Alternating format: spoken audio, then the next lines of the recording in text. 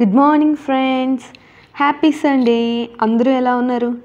బాగున్నారా? నేనైతే చాలా సూపర్గా ఉన్నాను.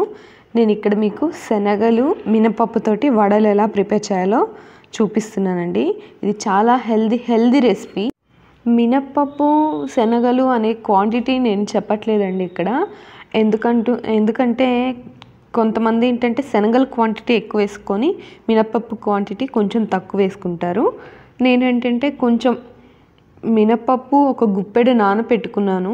సో ఆ మినపప్పు ప్లస్ శనగలు దానికి కొంచెం ఎక్కువ యాడ్ చేస్తున్నాను అనమాట. 2 గుప్పెళ్ళు యాడ్ చేస్తున్నాను ఈ నానపెట్టుకున్నవి. సో ఇప్పుడు చూడండి, ఇది మిక్సీకి వేసేస్తున్నాను అనమాట. ఈ మినపప్పు శనగలు వేసేస్తున్నాను. చూడండి, ఇది నానపెట్టుకోవాలి. 1 డే బిఫోర్ నానపెట్టుకోవాలి. అప్పుడే మనకి బాగా ఉబ్బిపోతాయి అన్నమాట. చాలా టేస్టీగా ఉంటుందండి. అండ్ చాలా ప్రోటీన్స్ ఉంటాయి కదా వీటిలో. హై ప్రోటీన్స్ ఫుడ్ కదా, హెల్దీగా ఉంటుంది. మనకి పిల్లలకి చాలా హెల్దీగా ఉంటుందండి. మినప వడలు పిల్లలకి చాలా మంచిది. అలానే ఈ శనగలు కూడా చాలా మంచిది. చూడండి, కొంచెం అల్లం వేస్తున్నాను నేను. మనం అల్లం అనేది మీ ఇష్టం అండి, కాకపోతే వడల్లోకి వేసుకుంటే చాలా అంటే చాలా టేస్టీగా ఉంటుందన్నమాట. అందుకని నేను కొంచెం అల్లం ముక్క వేస్తున్నాను. తర్వాత పచ్చిమిర్చి యాడ్ చేస్తున్నానండి ఇందులోకి నేను. చూడండి, ఇప్పుడు పచ్చిమిర్చి యాడ్ చేస్తాను. పచ్చిమిర్చి అనేది మీ ఇష్టం అండి. అంటే కారం ఎవరు ఎక్కువ తింటే అంత వేసుకోండి. నేనైతే 4 యాడ్ చేశాను ఇక్కడ. చూడండి, 4 యాడ్ చేశాను పచ్చిమిర్చి. కొంతమంది ఆనియన్ కూడా వేసేసి మిక్సీ పట్టేస్తారు. ప్రస్తుతానికి ఏంటంటే నా దగ్గర ఆనియన్స్ లేవు. సో మామూలుగా అయితే నేనేం చేస్తాను అంటే ఆనియన్స్ మిక్సీ పట్టేటప్పుడు వేయను అనమాట. ఒకటి ఫ్రెండ్స్ ఏంటంటే, మనం మిక్సీ పట్టేటప్పుడు ఇందులో సాల్ట్ అనేది యాడ్ చేయకూడదు. సాల్ట్ దీంట్లో యాడ్ చేసి మనం మిక్సీ పట్టాము అంటే కొంచెం అది జావగా అయిపోతుంది అనమాట. సో మనకు అప్పుడు వడలు గట్టిగా ఉంటే, వడల పిండి గట్టిగా ఉంటేనే మనకి వడల షేప్ బాగా వస్తుంది. లేదంటే ఆ షేప్ అనేది రాదు, జారుడుగా అయిపోతుంది కదా. అందుకోసం చెప్తున్నాను. ఇందులో కొంచెం కొత్తిమీర యాడ్ చేశాను, కరివేపాకు కూడా యాడ్ చేశాను మిక్సీ పట్టేటప్పుడే. కొంచెం వాటర్ వేస్తున్నాను ఫ్రెండ్స్, ఎందుకంటే అది తిరగాలి కదా, అందుకోసము. మిక్సీ పట్టడం అయిపోయింది. చూడండి, దీంట్లోకి తీస్తున్నాను. ఈ బౌల్లోకి మనం మిక్సీ పట్టుకున్నటువంటి ఏదైతే ఈ పిండి ఉంటుందో అది ఇందులోకి యాడ్ చేస్తున్నాను. చూడండి ఎంత బాగా వచ్చిందో, ఇంత గట్టిగా రావాలి.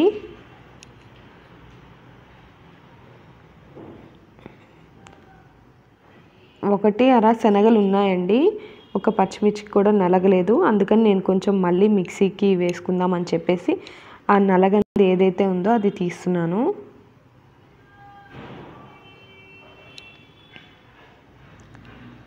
చూడండి, అది మళ్ళీ మిక్సీ పట్టేశాను. అండ్ కొంచెం సాల్ట్ కూడా యాడ్ చేశాను. సాల్ట్ ఇప్పుడు యాడ్ చేసుకోవాలి ఫ్రెండ్స్, ఎందుకంటే మనం వెంటనే వేసుకుంటాం కదా. సో వడలు వెంటనే వేసుకుంటాం కాబట్టి మనం ఇప్పుడే యాడ్ చేసుకోవాలి సాల్ట్ అనేది. మనకి అప్పుడు జావగా ఉండదు. మిక్సీ పట్టేటప్పుడే యాడ్ చేసుకుంటే కొంచెం పిండి అనేది జావగా అయిపోతుంది. చూడండి, ఇలా కలుపుకోవాలి. నేనైతే ఆనియన్స్ ఇక్కడ యాడ్ చేసుకుంటానండి. పిండి కలిపేటప్పుడు కట్ చేసుకొని సన్నగా ఆనియన్స్ వేసేసుకుంటాను. ఈరోజు ఏంటంటే ప్రస్తుతానికి నా దగ్గర ఆనియన్స్ లేవు, అందుకనే యాడ్ చేయలేదు. చూడండి ఫ్రెండ్స్, మన పిండి రెడీ అయిపోయింది కదా, అది నేను పక్కన పెట్టేసుకున్నాను. ఇప్పుడు ఏంటంటే మనం స్టవ్ మీద ఒక కడాయి పెట్టేసుకోవాలి. కడాయి పెట్టుకొని ఆన్ చేసుకోవాలన్నమాట. ఎందుకంటే ఇది ఆల్రెడీ కడిగి పెట్టుకున్నాం కదా, మాయిశ్చర్ అనేది మొత్తం కంప్లీట్ అయిపోవాలి కాబట్టి. చూడండి, మాయిశ్చర్ మొత్తం పోతుంది, ఆ తడి అనేది ఆరిపోవాలన్నమాట. సో ఆరిపోయిన తర్వాత మనం ఆయిల్ అనేది ఇందులోకి యాడ్ చేసుకుందాం. చూడండి, తడి మొత్తం పోయింది కదా. ఇప్పుడు ఇందులోకి మనం ఆయిల్ వేసేసుకుందాము. పిల్లలకు కూడా పెట్టచ్చండి ఇది, ఎందుకంటే శనగలు కొంతమంది పెట్టరు కదా, కడుపు నొప్పి వస్తుందని చెప్పేసి. మరీ ఎక్కువ పెట్టకపోయినా మీరు 1:30 అలా చిన్న పిల్లలైతే అలా పెట్టచ్చు. వాళ్ళకి కూడా చాలా హెల్తీ ఫుడ్ అనమాట ఇది. సో ఆయిల్ అనేది నేను ఇక్కడ యాడ్ చేస్తున్నాను చూడండి. మనం డీప్ ఫ్రైకి సరిపడా ఆయిల్ అనేది వేసుకుంటే చాలండి, మరీ ఎక్కువ కూడా యాడ్ చేసుకునే అవసరం లేదు. 1, 2 అట్లానే వేసుకుంటూ ఉంటాం కాబట్టి కొంచెం యాడ్ చేసుకుంటే చాలు, అవి మునిగేటట్టు. చూడండి వెనక నుంచి మా బాబు ఎంత అల్లరి చేస్తున్నాడో, ఒక్క నిమిషం కూడా ఉండడండి, మమ్మీదా మమ్మీదా అంటూనే ఉంటాడు. ఇక్కడ ఆయిల్ అనేది కొంచెం బాగా హీట్ అయిపోవాలన్నమాట. ఇది బ్రేక్ఫాస్ట్ కింద తీసుకుంటే చాలా బాగుంటుందండి, వేడి వేడిగా తింటే ఇంకా చాలా బాగుంటుంది. చల్లారితే కొంచెం మనం ఏదైనా తినలేము, అందులో ఇది చలికాలం కదా కొంచెం వేడిగానే తినాలి. మీకు తెలుసు కదండి వడలు ఎలా చేసుకోవాలో. ఒక కవర్ తీసుకోవాలన్నమాట, ఐ మీన్ పాలకి వస్తుంది కదండి, పాల కవర్, లేకపోతే ఆయిల్ పోసుకుంటాము ఆయిల్కి వస్తుంది కదండి ఆ ఆయిల్ కవర్, అట్లా ఇలా వడలు చేసుకొని ఇందులోకి మనం వేసుకోవాలి. చూడండి ఇలా చేసుకోవాలన్నమాట. పిండి గట్టిగా ఉండడం వల్ల మనకి మంచి షేప్ అనేది వచ్చింది.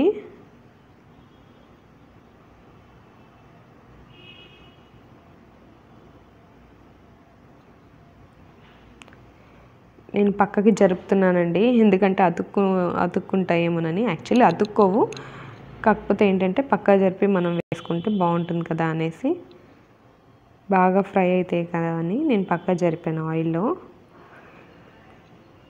మీకు డీప్ ఫ్రై చేయడం తెలుసు కదండి, అంటే గోల్డెన్ కలర్ కొంచెం హైలో పెట్టుకొని చేసుకుని తర్వాత సిమ్లో పెట్టుకోవాలి, లేకపోతే నల్లగా వచ్చేస్తాయి అన్నమాట. ఇవి కొంచెం బ్రౌనిష్ కలర్లోనే వస్తాయి, ఎందుకంటే మనం పొట్టుతో పాటు ఈ శనగల్ని మిక్సీ పట్టాం కాబట్టి అది కొంచెం బ్రౌన్గానే ఉంటుంది కదా, సో అందుకని మనకు అలానే వస్తాయి. ఏం వరీ అవ్వకండి మాడిపోయినాయేమోనని. కాకపోతే కొంచెం సిమ్లో పెట్టుకొని కుక్ చేసుకుంటే మనకు లోపల అనేది బాగా ఉడికిపోతుంది. లోపల ఉడకకుండా ఉంది అనుకోండి మనకి కడుపు నొప్పి వచ్చే ఛాన్సెస్ ఉన్నాయి. సో కొంతమంది ఏంటంటే ఈ వడల్లో ఏం చేస్తారంటే వామ్ కూడా యాడ్ చేస్తారండి. వామ్ కానీ జీలకర్ర కానీ యాడ్ చేయొచ్చు, జీలకర్ర యాడ్ చేయొచ్చు వామ్ యాడ్ చేయకపోయినా, ఎందుకంటే డైజెషన్కి చాలా మంచిది కదా. యాక్చువల్లీ నేను యాడ్ చేద్దాం అనుకొని మర్చిపోయాను, అందుకనే నేను మీకు ఇక్కడ చెప్తున్నాను. మీరు ఇలాంటి వడలు చేసుకునేటట్టయితే జీలకర్ర యాడ్ చేసుకోండి, కొంచెం డైజెషన్కి కూడా చాలా మంచిగా ఉంటుంది.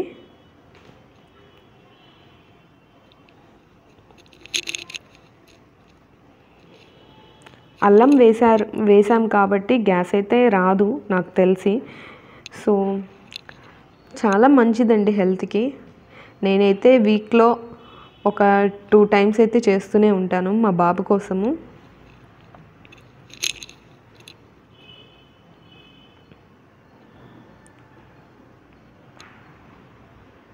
చూడండి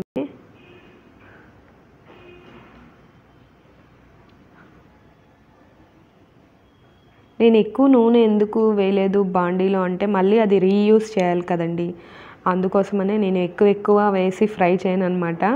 కొంచెం అంటే వాటికి సరిపడా 1, 2 అట్లా వేసుకుంటూ చేస్తాను. హై క్వాంటిటీలో గారెలు ఇలాంటి వడలు చేసేటట్టయితే ఎక్కువ నూనె యాడ్ చేస్తాను. ఇంకా 2, 3కి చేసేటట్టయితే ఎక్కువ నూనె అనేది యాడ్ చేయను. మళ్ళీ రీయూజ్ చేసేటప్పుడు అది టేస్ట్ ఉండాలి కదా, అందుకోసమని. ఇంకేంటి ఫ్రెండ్స్, సండే స్పెషల్స్ ఏంటి మీ ఇంట్లో? మా ఇంట్లో అయితే స్పెషల్స్ ఏమీ లేవు. యాక్చువల్ ఏంటంటే మేము వెజిటేరియన్స్ అనమాట. సో నాన్ వెజిటేరియన్స్ వాళ్ళకి సండే సూపర్బ్గా సెలబ్రేట్ చేసుకుంటారు కదా. అఫ్కోర్స్ వెజిటేరియన్స్ కూడా సెలబ్రేట్ చేసుకుంటారు సండేని, లైక్ బిర్యానీస్తో అట్లా. కాకపోతే ఈరోజైతే ఏమీ లేవు. టొమాటో పప్పు చేశాను, చారు చేశాను, బీరకాయ పచ్చడి చేశాను. అవే అనమాట నా రెసిపీస్, సండే రెసిపీస్.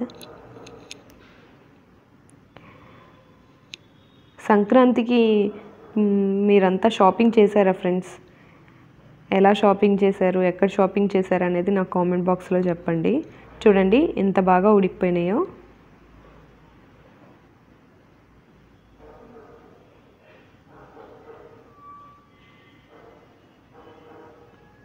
ఇలా రావాలి. ఇప్పుడు సిమ్ చేసుకోవాలి ఆయిల్ అనేది, లేదంటే బాగా బ్లాక్గా వచ్చేస్తాయి అన్నమాట వడలు.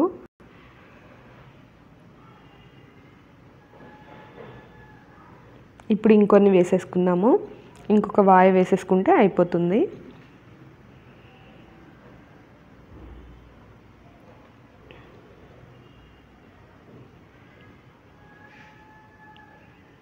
బాగా కుక్ అయిపోతున్నాయి కదా ఈవెన్గా. ఇది దీంట్లోకి చట్నీ అంటే మామూలుగా వడలు గారెల్లోకి అల్లపు చట్నీతో తింటే చాలా టేస్టీగా ఉంటుంది. ఏంటంటే నేను ఇక్కడ చట్నీ అయితే ఏం చేయలేదు ఫ్రెండ్స్. ఏంటంటే బాబుకి కదా, అందులో ఇది ఉట్టిదే తినేయచ్చు అనమాట. చట్నీలు ఏం అవసరం లేదు దీనికి. ఎందుకంటే మనం ఆల్రెడీ అల్లం వేసాము, పచ్చిమిర్చి వేసాము కదా, సో అదే టేస్ట్ సరిపోతుంది. ఆ ఉప్పు ఆ కారమే సరిపోతుంది. సో చూసారా ఫ్రెండ్స్, ఈ వీడియో మీకు నచ్చినట్లయితే ఒక లైక్ చేయండి, షేర్ చేయండి, సబ్స్క్రైబ్ చేయండి. Bye friends.